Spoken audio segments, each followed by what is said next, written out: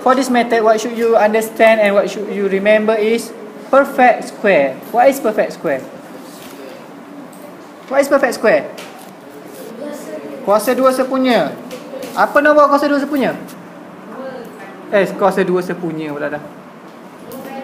Kuasa 2 sempurna. Okay, apa kuasa 2 sempurna? 1 multiply by 1. 1 square become 1. 2 square? 3 square? 4 square? 5 square? 6 square? 7 square? 8 square? 64. 9 square? 9 square? 81. 10 square? 100. 11 square? 12 square? 13 square? 14 square? 96. 15 square? Okay, at least you remember all these perfect square. Kena ingat. Kalau tak ingat, bukan tak boleh jawab, lambatlah sikit. Okay, for example, if you see here, if you see this example, okay, now we see. Okay, you see okay, if you see the formula here, tengok formula yang dia bagi ni, nampak? A square minus B square equal to A minus B, A plus B. Sorry, here there are mistake. A minus B, A plus B, A minus B.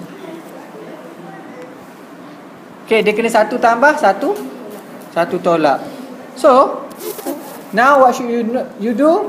You change this one 49 in perfect square. So 49 ni berapa perfect square bagi nombor apa? Okay, 7 square.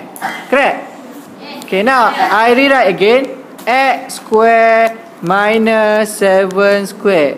So, what is the factor? Refer to this formula. 1 plus and then another one we minus. So, apa jawapannya? Okay, X plus 7. Second? X minus 7. Okay, doesn't matter. Either you want to make minus first and then continue with plus.